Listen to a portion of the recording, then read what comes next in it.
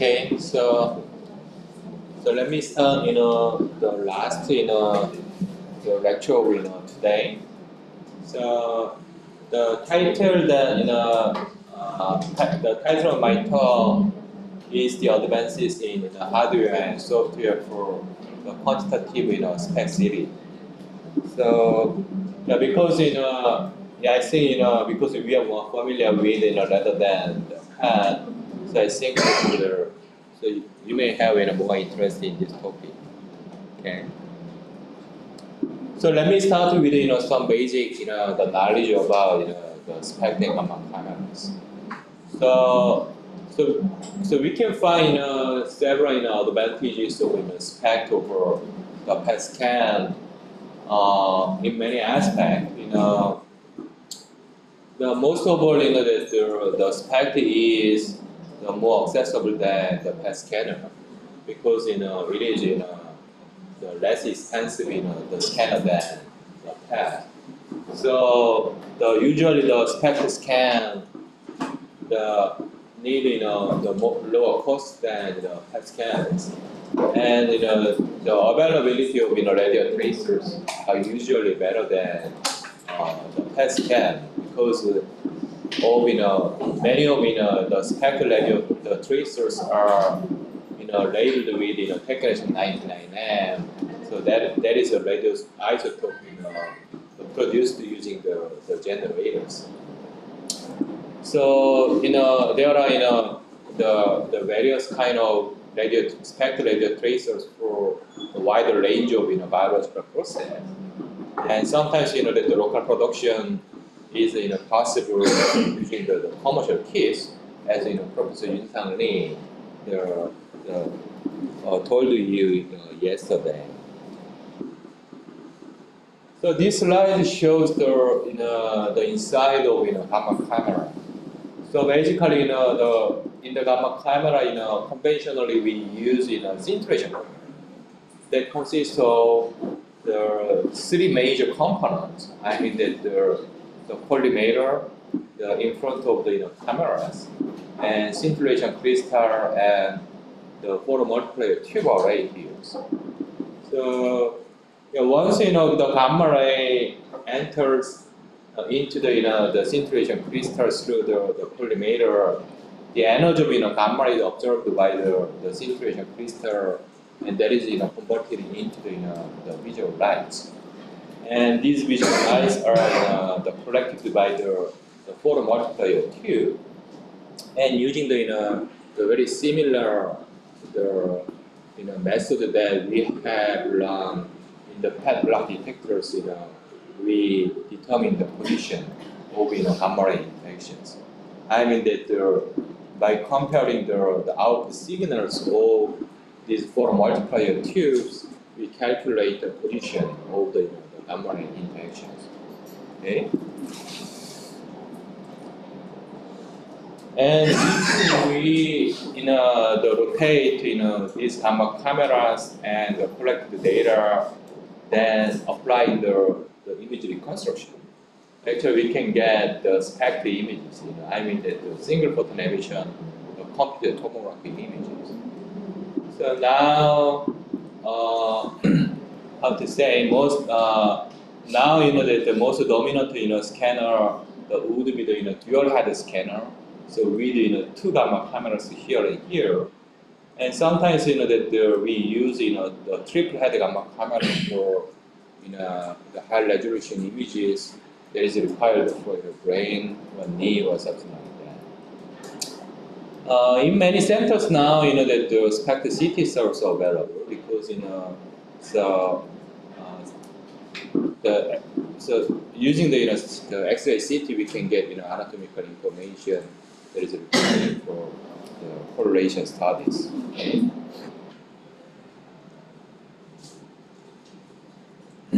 Nowadays, the dedicated cardiac SPECT systems are widely available as well. So, some of those cardiac gamma camera is cardiac dedicated gamma camera is based on the conventional scintillation detectors, as shown these two cameras. And in some cameras, we use advanced the CGT based, I mean the cadmium zinc telluride based the semiconductor detector. So in our center in SNUH, we have two dedicated cardiac SPECT systems. One is based on the scintillation detectors, conventional scintillation detectors, and another one that is based on the cadmium zinc telluride semiconductor detectors.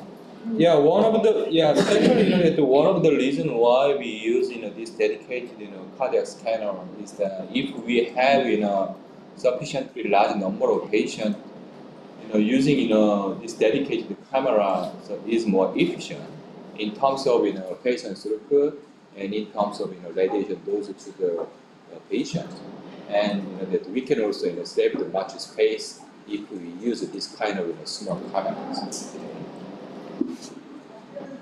But if you don't have enough number of cases for cardiac studies, I think we can also consider this kind of cardiac focused collimator. So as you know that the most conventional collimator that we use in SPECT, so is the parallel collimator like that. But in the cardiac focused collimator, so actually at the center of field of view, the collimator has a kind of the converging hollow, the collimator shape, but at the periphery of the field of view, it looks like the parallel collimator or something like that. So this is a kind of combination of the two different collimator technology that using that we can achieve a high spatial resolution for cardiac lesions. But we don't lose any body part in the inside of the image field of view. So because of that, that we can get the heart images without any truncation artifact or something like that. So I think this is a kind of possible efficient way based on the conventional camera systems. Okay. So let me tell you, some current, advances in software side.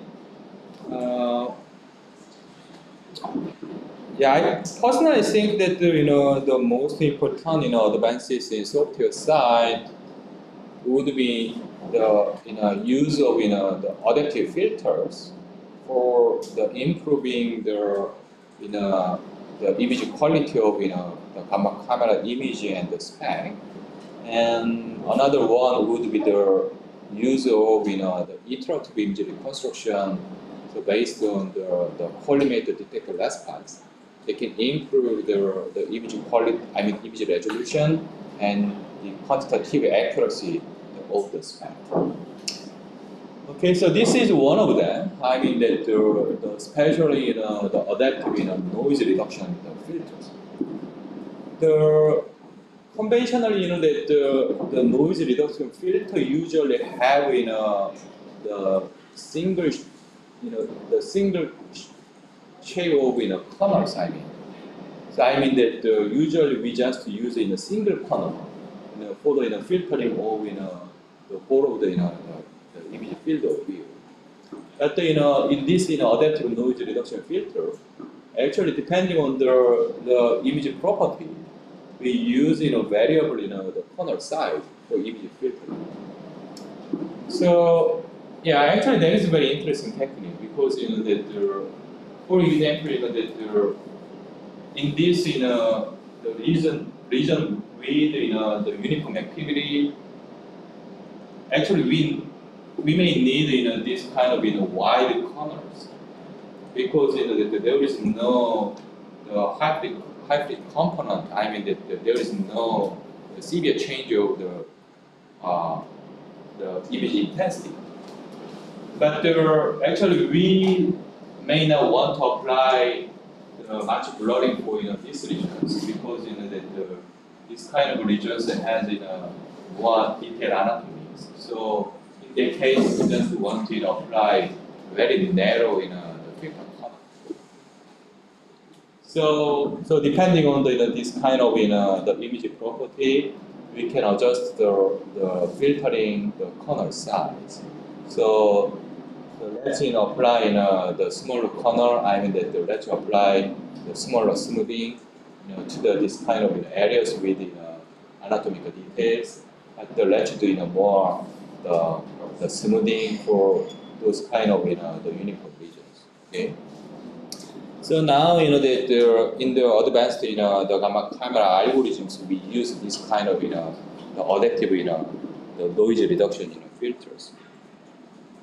So yeah, one of the such example is the pixel filter, so used in the Siemens camera.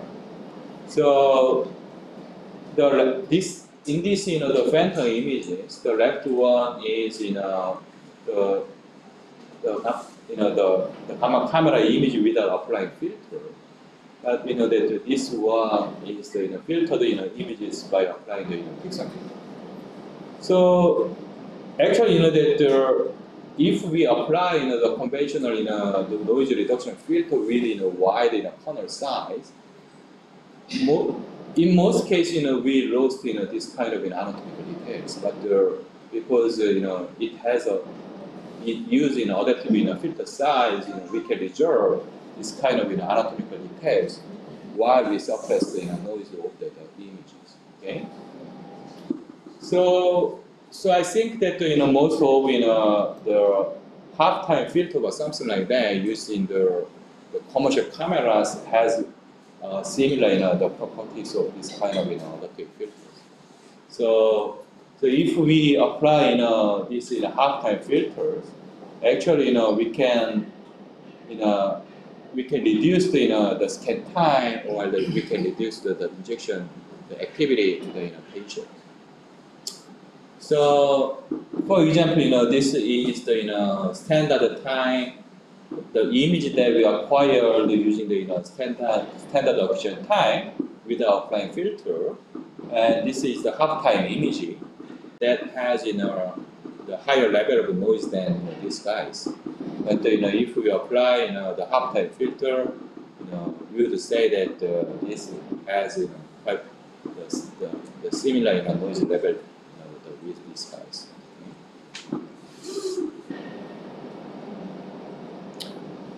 Yeah, so another the advanced technique used in the current SPECT system is the iterative image reconstruction. So based on the collimated detector response. So yeah, as you know, conventionally for the SPECT we have just used the filtered backwardation. The simplest image reconstruction algorithm. But now we also use the iterative image reconstruction for the SPECT as well. But if you are familiar with the iterative reconstruction algorithms, so you may know what is forward projection or the backward projection. So yeah, but if you are not familiar with, let me explain a little bit about this process. Actually, this is quite similar to the parameter estimation in the kinetic modeling. I mean that we estimate the sinogram and compare it to the measured sinogram, and then using that the error between the measured and estimated sinogram, we update the image space. I mean that initially that we assume some usually we assume in the uniform activity in the image space. And then based on the physics of SPECT, I mean the geometry of SPECT or something like that, we project this data into the sinogram space. And then we compare this estimated sinogram with measure the sinogram using the real spectrum machine. And then we calculate error between this measured and estimated ones. So if that we have a very small error between this and these guys, it means that our the initial guess was quite correct. So then we don't need to repeat this process. But if the error between this measured and estimate data is quite high, huge, that we need to update this image space. So based on that error, we update the imaging and we repeat this for the projection and comparison and the error back prediction. Okay, so we can update the images right. So this is the basic idea of imaging the iterative image reconstruction. Yeah, but in the conventional image reconstruction for this forward projection and the backward projection, we just use line integration. So it means that the activity in our body is just integrated through the line when you acquire the SPECT data, the gamma camera data.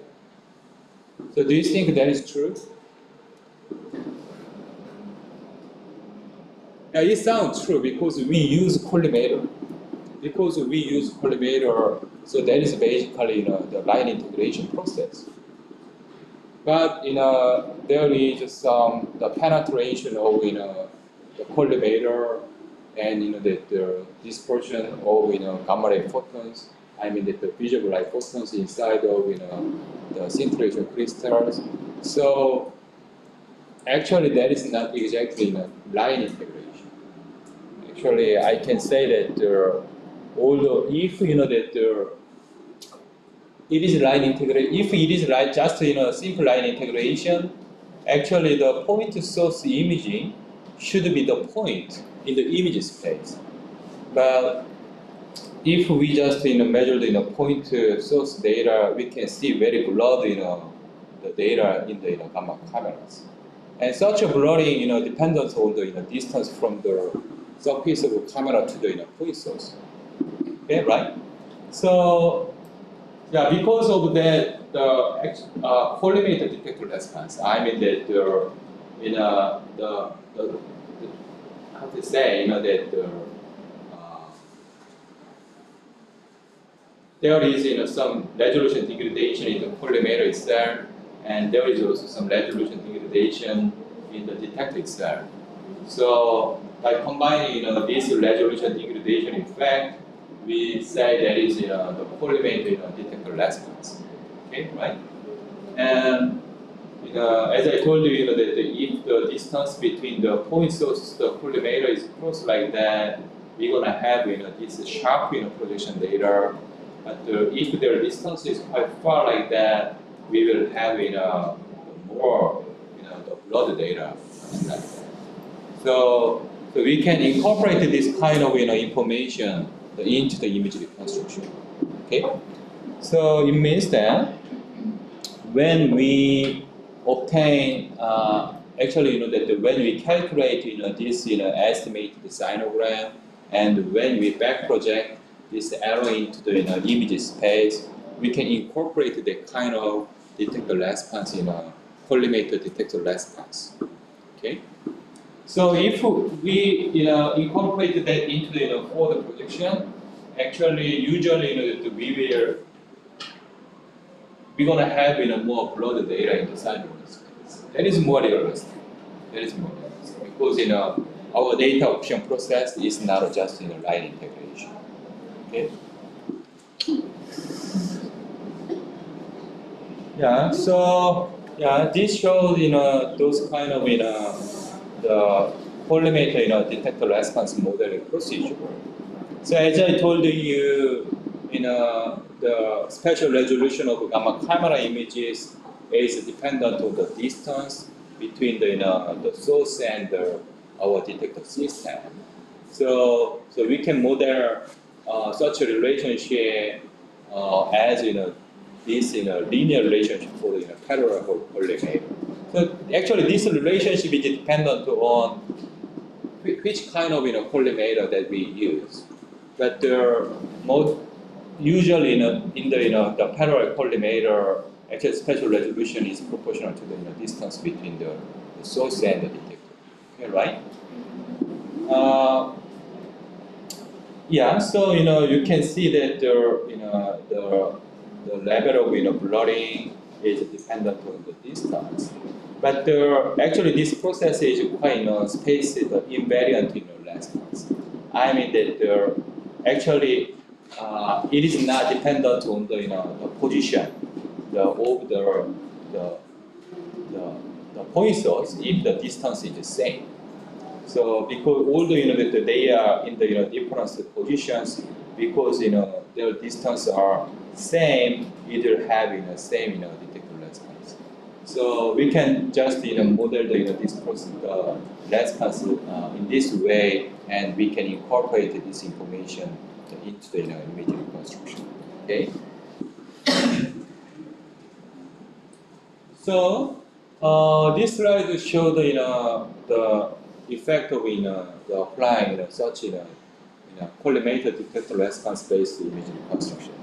So these are the phantom images of this resolution phantom that acquired by applying the conventional the MLEM and the OSM reconstruction algorithm.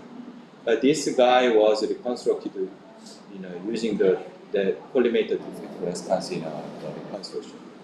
So we can see that the background noise was decreased because our estimation was more correct than before, and that even we can see the more the hard regions rather than these conventional image reconstruction algorithms. So actually, we can see such improvement in the clinical data as well. Actually, so actually in this paper, they reported such improvement in the resolution in the clinical data. So these are the bone scan data, bone SPECT data reconstructed using conventional filter calculation, and the OSM reconstruction algorithm in which the collimator detector response was incorporated. So I think you can appreciate it has a better spatial resolving power. Okay. Yeah. So in summary, that if we apply this kind of adaptive filtering method, I mean that the adaptive kernel size depending on the image property, and by applying this kind of collimator detector response, the modeling the image reconstruction, so we can improve the resolution and we can reduce the image noise. So this is why that if we apply this data to our clinical techniques our clinical data, so we can reduce the scan time as well. So these two images are from the same patient, but acquired in a little bit different times. But actually, that this was reconstructed using the conventional MLEM, but this was reconstructed using the collimator detector response modeling based on advanced image reconstruction algorithm. So, yeah, actually, that although the scan time was shorter in this image, so if you compare, so this and this data, so we can appreciate that these guys has better contrast than the conventional image reconstruction. Okay, so we can reduce noise and we can reduce scan time, but we can have better image contrast and better spatial resolution. Okay. So this is another evidence. I mean that this is an MDB bone scan, reconstructed using conventional filter backcorrection and collimated detector response modeling, and that so we can reduce scan time by half by applying the the image reconstruction algorithms, rather than the conventional filter backcorrection. So I think these two new algorithms has much improved our the SPECT image quality so far.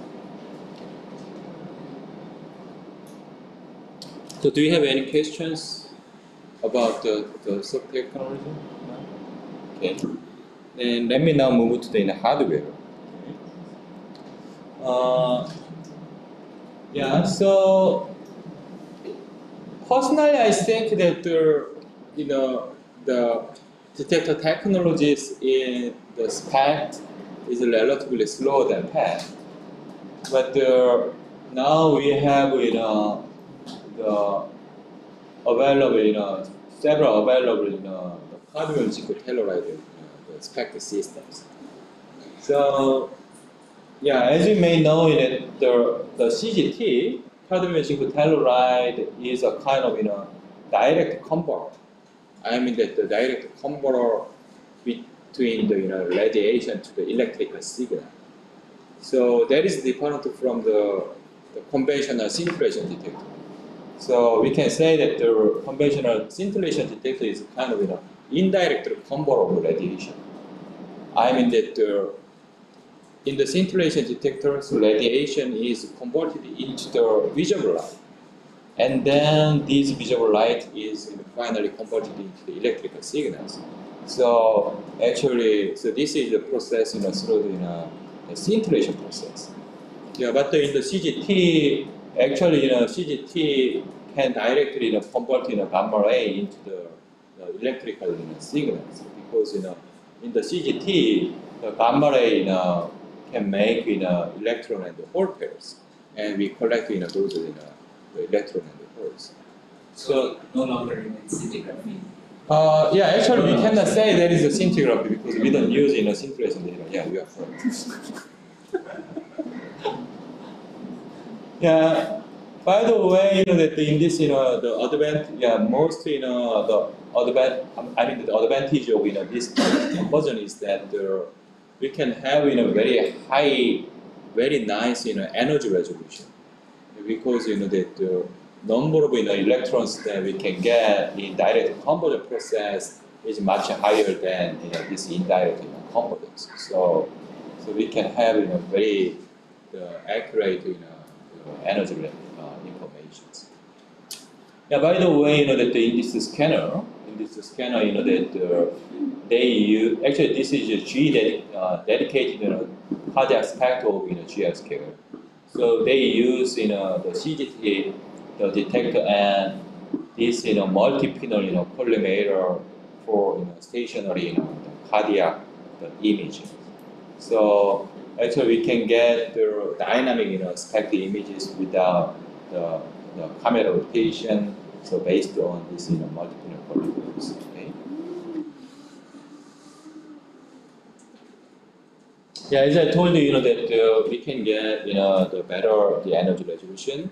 I mean that this is energy spectrum of dual isotope imaging using the technician 99M and 123. So this the blue the sky blue is energy spectrum of conventional scintillation detector. This dark blue is the energy spectrum of CGT systems. So you can appreciate the CGT has much better the energy resolution. Okay. Yeah, so this kind of CGT based the cardiac dedicated system has much better performance than the conventional scintillation detector based systems. So Yeah, so actually in this paper, he compared CGT-based cardiac dedicated system with the scintillation detector-based system. So we can, if we compare these numbers, we can see that the CGT has twice better energy resolution than the sodium iodide crystal-based conventional system, and the spatial resolution is also twice better, and it has 6 times better the sensitivity.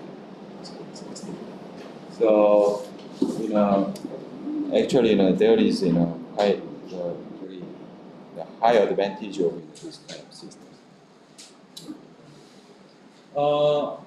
So this is another the CGT-based cardiac dedicated system that we use in SNU nowadays. Yeah, actually, this system is very interesting. The CGT-based system in which multiple parallel collimator-based detectors are located. So actually, it rotates like a fence to acquire the data with enough field of view to include the heart in the image spaces. So if we use this kind of rotating the small detectors, we can get this stationary dynamic cardiac images as well.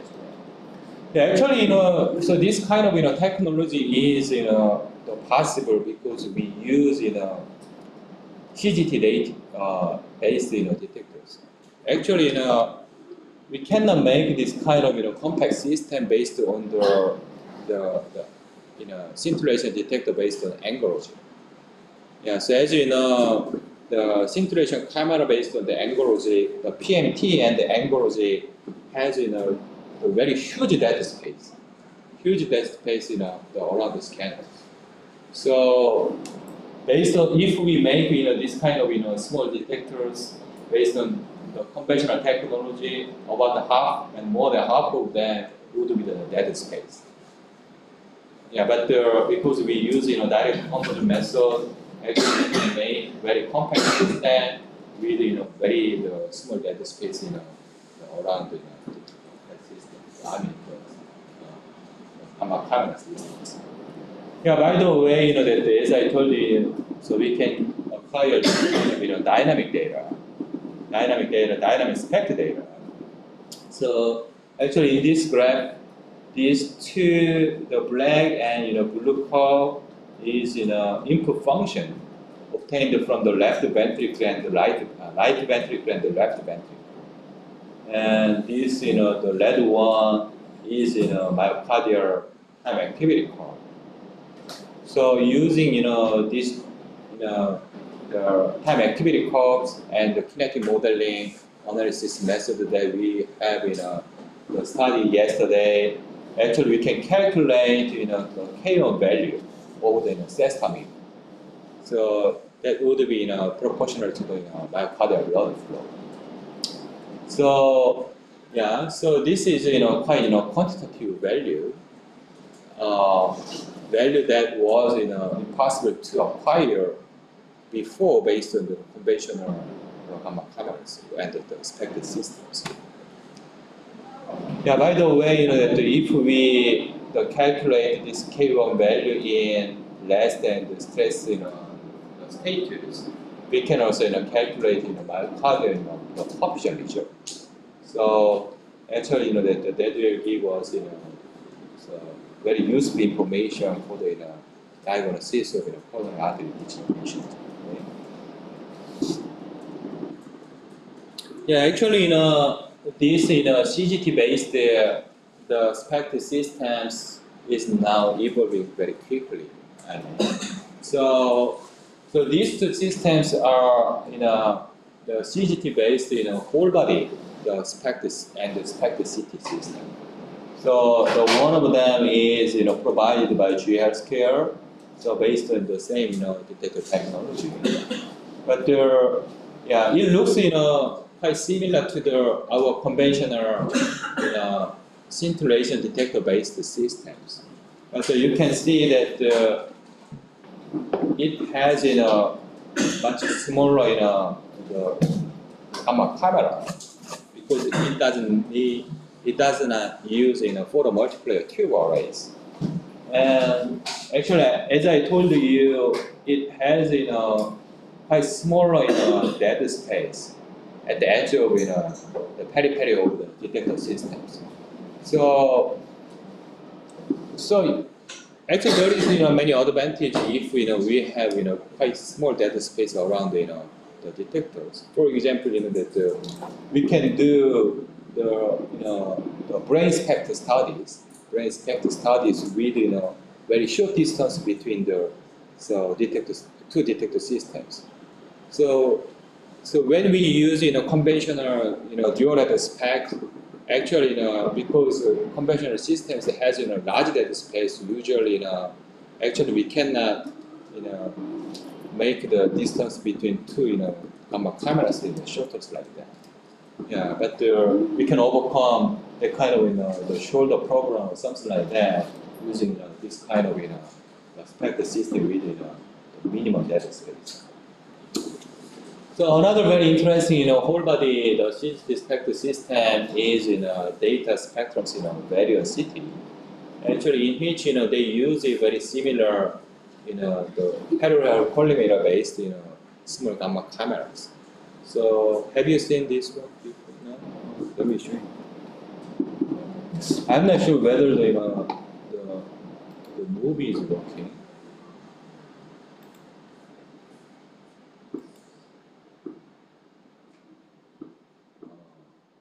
This is a very interesting video.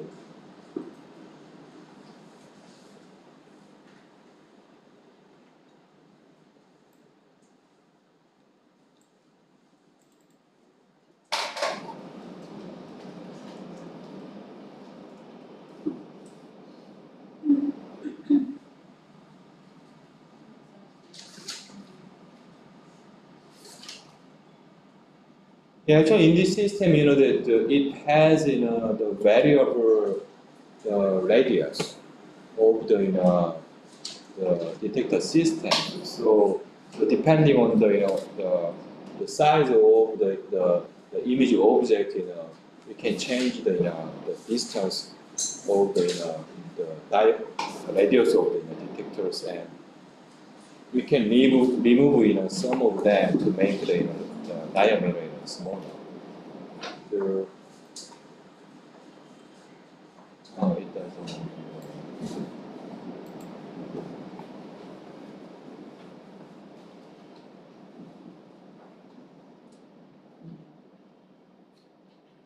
I think it will take time. So just you can just do Googling.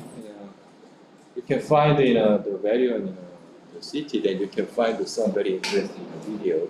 They show how this scanner is working. Are these the detectors? These protrusions? Are these the detectors? This is baritone city. This machine. What we see like a flower like projections. Yeah. These are the detectors. But there are spaces in between the detectors. So how does it work? So that yeah. So yeah, that there is some gap between the detectors, but as I told you in the cardiac systems, the inside of this packaging, the detector systems is rotating like that. So it covered the whole field of view. So each of them, inside of each of these guys, detectors are rotating, like the fence or something like that. So it can cover the whole field of view. And actually, that when they acquire the whole body data, they use all of these detectors. But the brain, so it seems that it will work.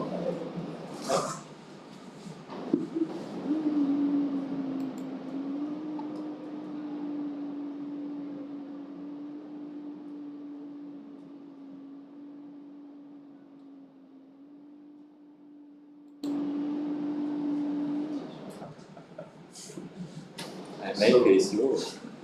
You choose it is what is here. No, so there might be some. Video is another form of YouTube. So you have video is just another type of YouTube. Yeah. By the way, try to find this video. This very interesting one. So yeah, I'd like to introduce this video, although I do not say this scan. It's not safe. Yeah. So Okay. while waiting for the, why don't you just take it? Yeah. So if you have a question, please ask me. Yeah. So it is from the integration method. So it is like adjustable. When it integrated, it comes like this. And your body, it goes a little bit inside, so your body is like Right. And this is not parallel collimator.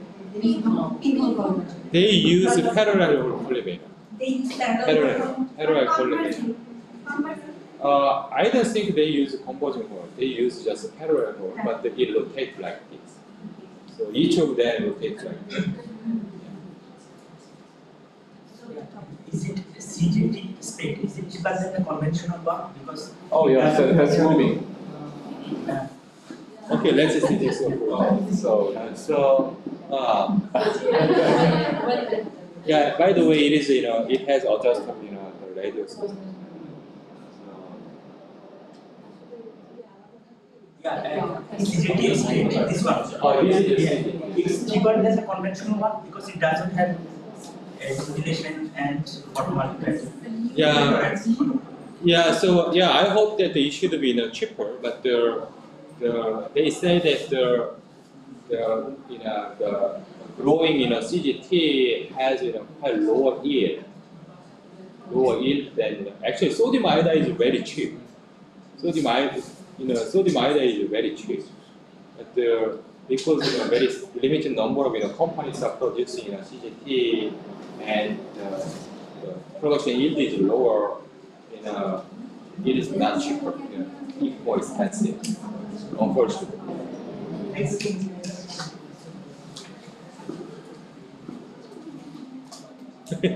You can fly at home.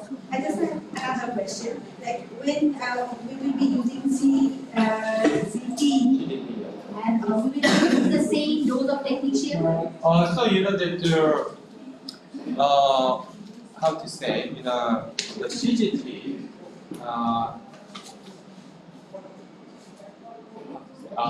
currently that the CGT system how to say CGT detector the current whole body SPECT systems has a higher stopping power than the conventional sodium iodide.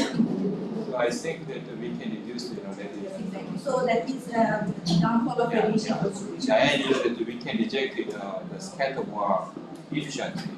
So because then we will lead to better image quality and we can also reduce radiation.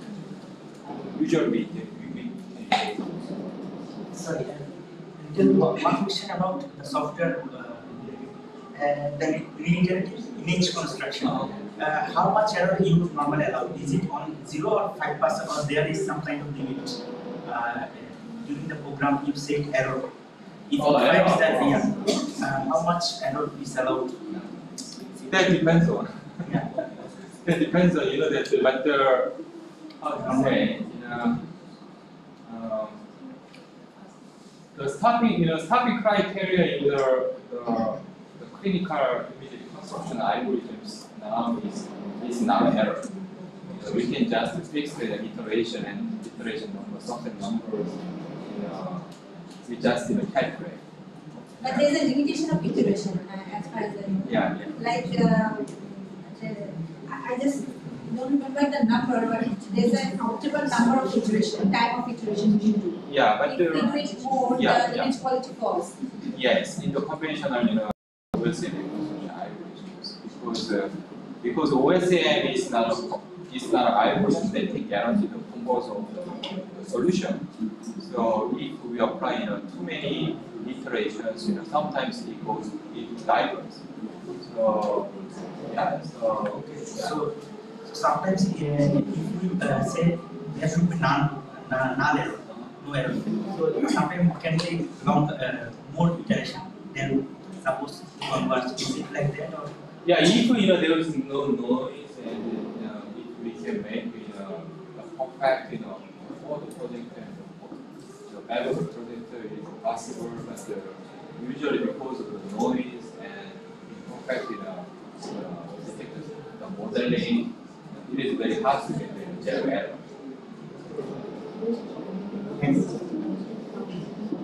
Then I'd like to suggest who asked the blood flow calculation, microdynamic blood flow calculation using the dynamic MIBI SPECT. Asma asked. Asma. Okay. Then I'd like to just ask the audience so that why, because here is a correct answer. I'm going to ask you I'm going to use 3 minutes. Ask you, and you answer, and then he is the judging.